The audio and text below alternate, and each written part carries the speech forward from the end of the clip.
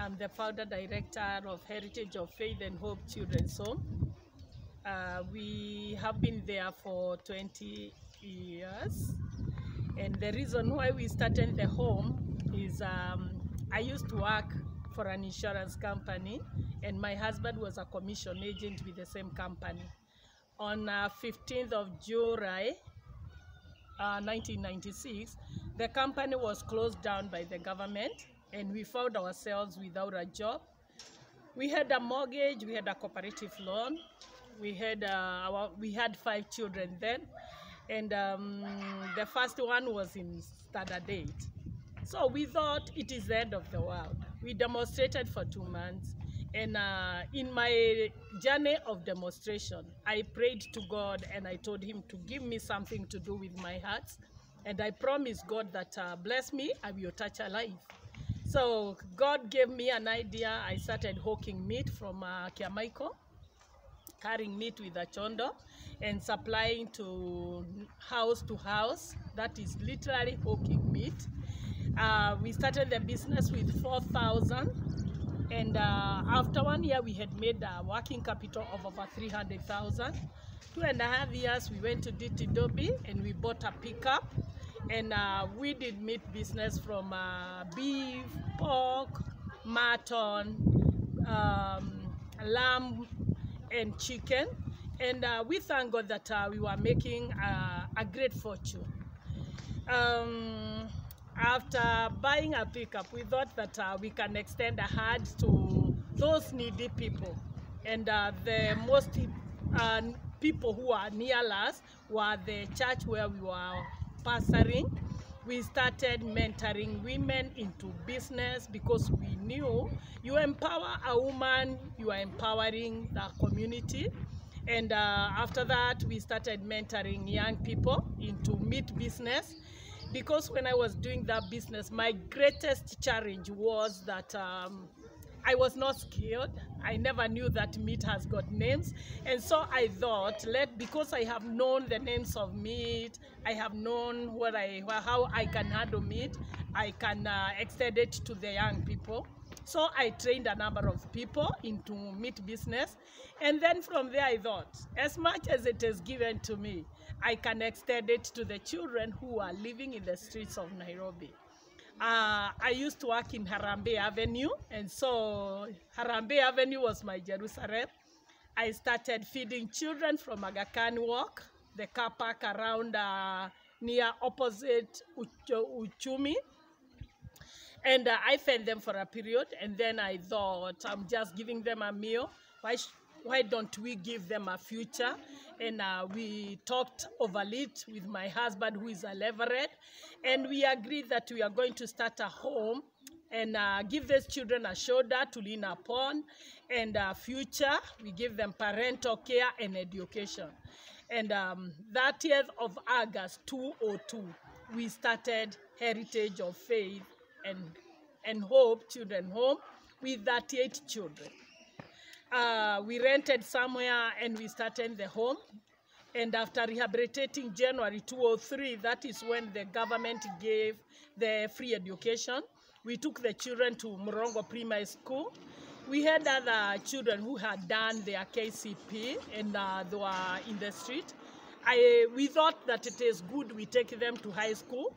We got a high school in Githunguri and we took them there.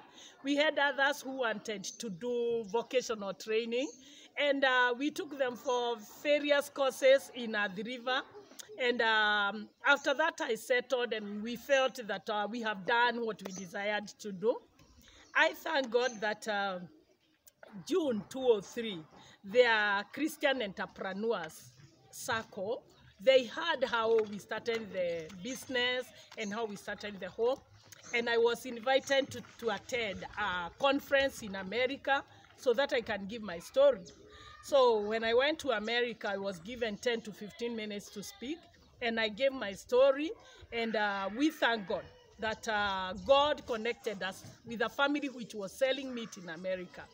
And our journey started there because they decided to support us with $2,000 every month, which was a big, big breakthrough to us. They supported us 205, they visited and they found that we have over 70 children and they are sleeping 2 and 3 in one bed. And they decided to rent a bigger house for us, which they did. I thank God that the same year 205, the government came in. They gave us this piece of land, is a 5-acre land. We thank God. And the same year we started our own primary school. We have a good primary school from PP to grade 8. And I thank God that we are transiting very well in the CBC, because this home we have many income generating projects. We have cows, we have chicken, we have ducks, we have a piece of land where we do farming. So I thank God that we are transiting very well to the CBC, because we are able to train our children on the hands-on work in the home. 207, there's a company that came and gave us 750,000, and we started the dormitory, which is behind me, the dormitory where the children are sleeping. And we fenced, and we started a journey of constructing a hostel.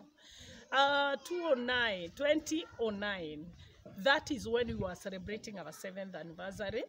We raised 1 million, and the 1 million, through the help of a number of companies, just to mention but a few, Kenya Airport Authority, we raised the 1 million, and we did the foundation of this building, and the money got finished. The friends we have from the US, the ones I met, decided to do a fundraiser for us, and they supported us with 10 million. Now the 10 million, we did the building, ground floor and first floor, and the money got finished. And after the money got finished, we decided that we continue to outreach people, and we were given about 2.7 by another family, 1.8, and people continued coming, because this is a journey of faith. And as you are aware that this is a Christian-founded home, we believe that faith is a substance of the things hoped for, which are not seen, but they'll become a reality. So we outreached, and we found so many people willing to support. We did a borehole, and Davis and Shatrif came in and they gave us a pump, and many other companies continued to come in one way or another. And we thank God that we have a mileage. We are now 20 years, and God has enabled us to touch many, many lives in this place. And 2010, we had done the ground floor and the first floor, and we decided that we